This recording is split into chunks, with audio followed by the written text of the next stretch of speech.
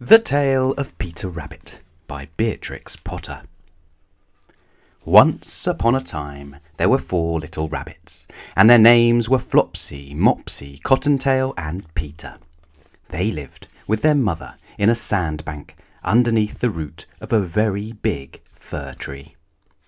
"Now, my dears," said old Mrs. Rabbit one morning, "you may go into the fields or down the lane, but don't go into Mr McGregor's garden. Your father had an accident there. He was put in a pie by Mrs. McGregor. Now, run along and don't get into mischief. I am going out." Then old Mrs. Rabbit took a basket and her umbrella and went through the wood to the baker's. She bought a loaf of brown bread and 5 currant buns. Flopsy, Mopsy and Cottontail, who were good little bunnies, went down the lane to gather blackberries.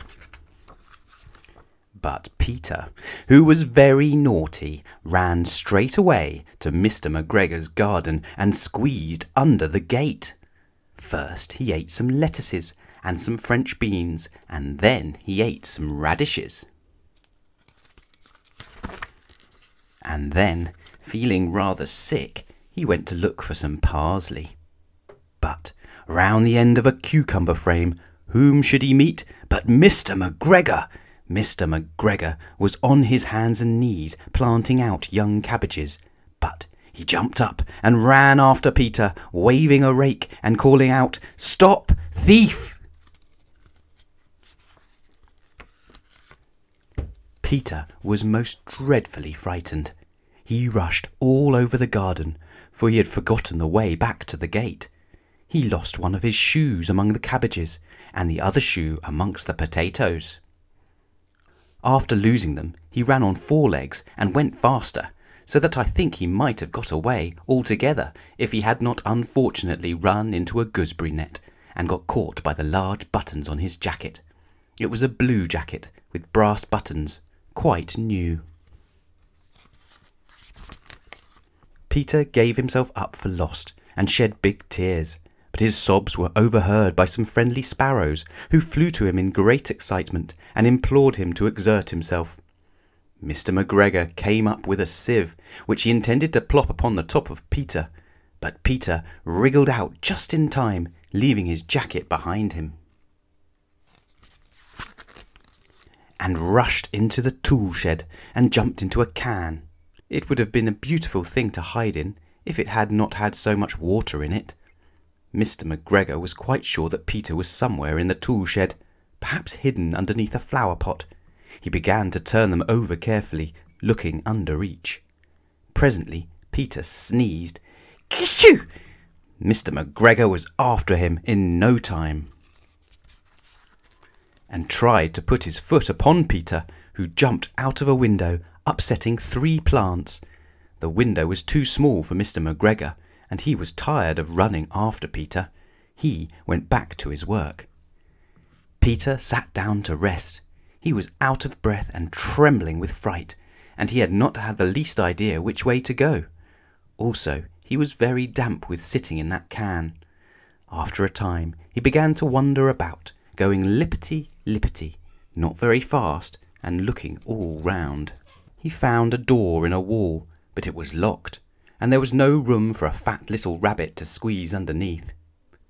An old mouse was running in and out over the stone door step, carrying peas and beans to a family in the wood. Peter asked her the way to the gate, but she had such a large pea in her mouth that she could not answer. She only shook her head at him. Peter began to cry. Then he tried to find his way straight across the garden, but he became more and more puzzled. Presently he came to a pond where Mr McGregor filled his water cans. A white cat was staring at some goldfish. She sat very, very still, but now and then the tip of her tail twitched as if it were alive. Peter thought it best to go away without speaking to her. He had heard about cats from his cousin, little Benjamin Bunny.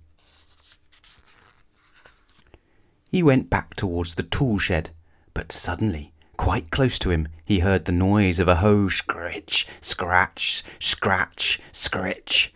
Peter scuttered underneath the bushes. But presently, as nothing happened, he came out, and climbed upon a wheelbarrow and peeped over. The first thing he saw was Mr McGregor hoeing onions. His back was turned towards Peter, and beyond him was the gate. Peter got down very quietly off the wheelbarrow, and started running as fast as he could go, along a straight walk behind some blackcurrant bushes. Mr McGregor caught sight of him at the corner, but Peter did not care. He slipped underneath the gate and was safe at last in the wood outside the garden. Mr McGregor hung up the little jacket and the shoes for a scarecrow to frighten the blackbirds. Peter never stopped running or looked behind him till he got home to the big fir tree.